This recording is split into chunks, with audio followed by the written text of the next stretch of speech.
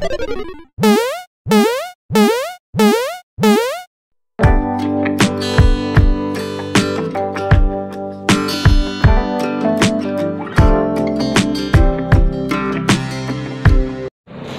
there, welcome back to my channel with Louis Solution Vlogs.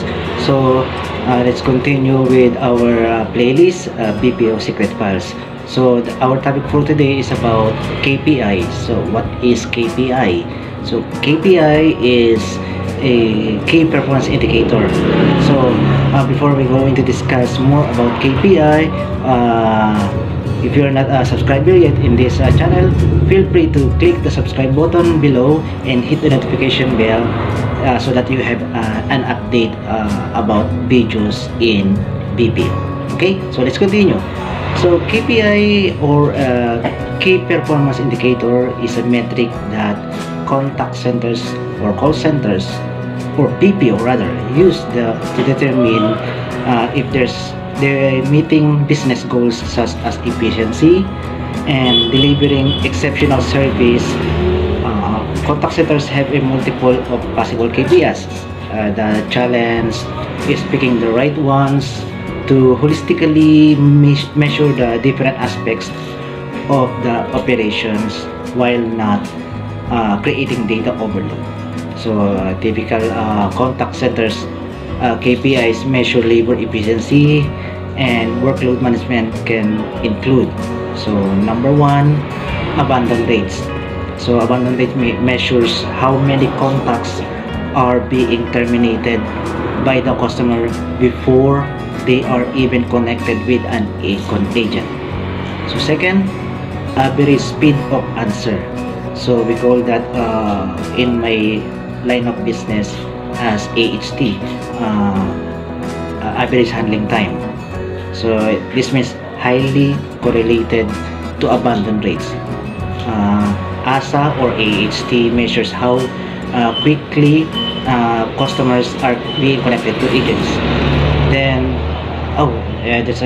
we have a different version of average handling time, or AHT. I'll explain that later. So the third, service levels. Another way to measure how quickly customers are being connected to agents. Service level targets are expressed as a certain percentage of contacts answered within a certain amount of time. For example, 80% of calls answered within 20 seconds. So note that these three potential KPIs before the contact even gets to an agent.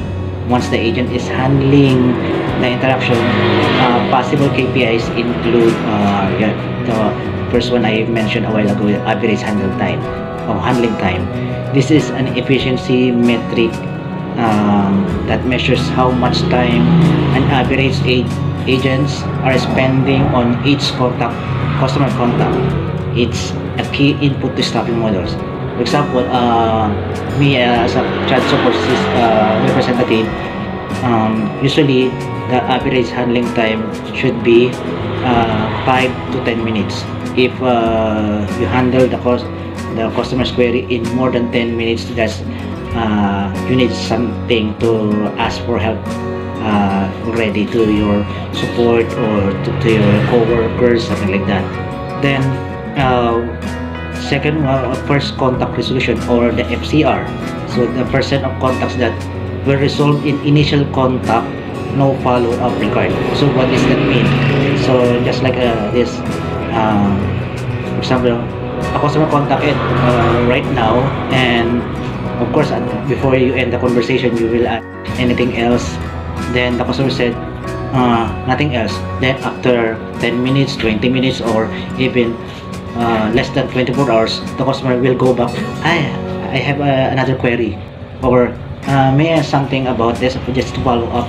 So of course we as an agent or advisor should predict already what's the next goal or next query of the customer, something like that. So before we continue with this